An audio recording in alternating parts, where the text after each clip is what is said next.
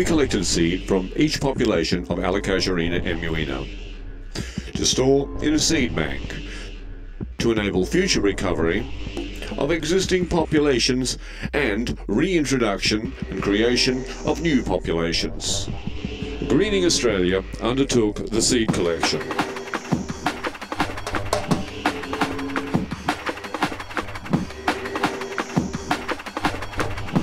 This is one of them. And this Curioso piece has actually got a bit of mistletoe on it too.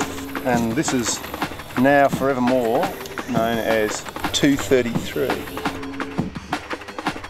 We've got maps of where other people have seen them before, and we tromp around looking for more of them.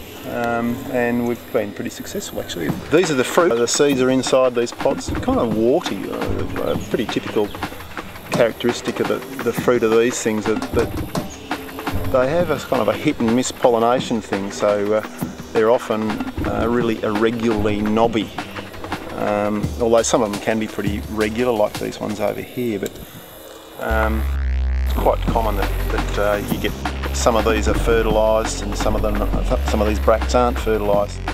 This can map accuracy up to, you know, plus or minus a metre, so you get a bit more accuracy out of them.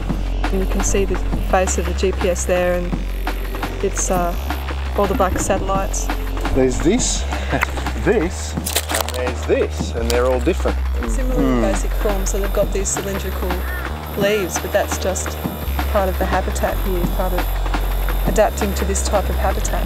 Convergent evolution, yes. Sort of use the same strategy of surviving in a tough scene. Yep.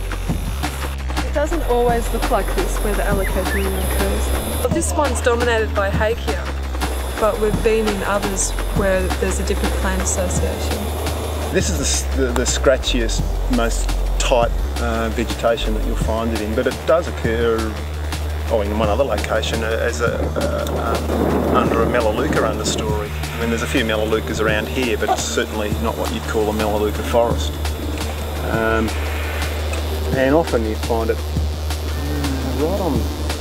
right on the edge, I suppose you call it an ecotone of open treeless swampy heath, and on a rise up to probably less waterlogged country where there's a few more woody shrubs, and you find it right on the edge of the zone between the different vegetation types in this Wallam country. Yeah, it's pretty restricted where it hangs out. I suppose, you know, that's why it's endangered. It's only got a geographical spread of somewhere like 35-40 k's, you know, north to south.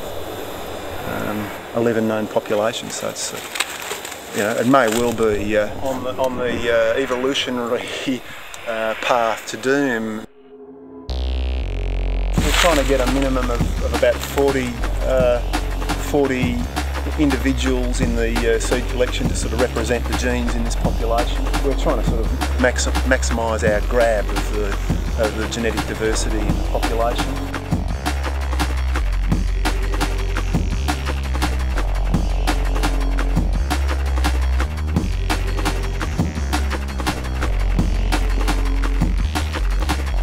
We keep the collections from each parent separate, like we don't sort of dump all the seeds from 40 plants into the one bag.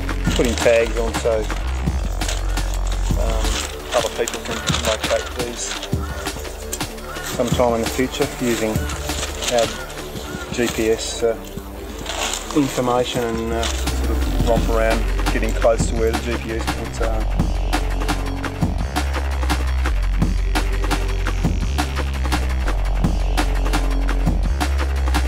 We collected seed from about 40 plants across each site, from the 11 known populations, to get the full genetic mix.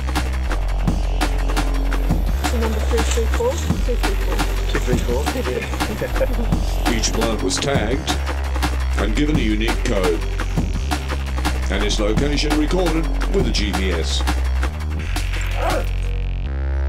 The seed from each plant is put in individual paper bags. The seed is stored in the seed bank facilities at the Department of Primary Industries in Brisbane.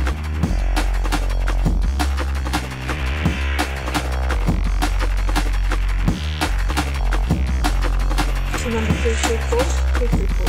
234, yeah. So number 334, 334. 234, yeah. So number 334, 334. 234, yeah.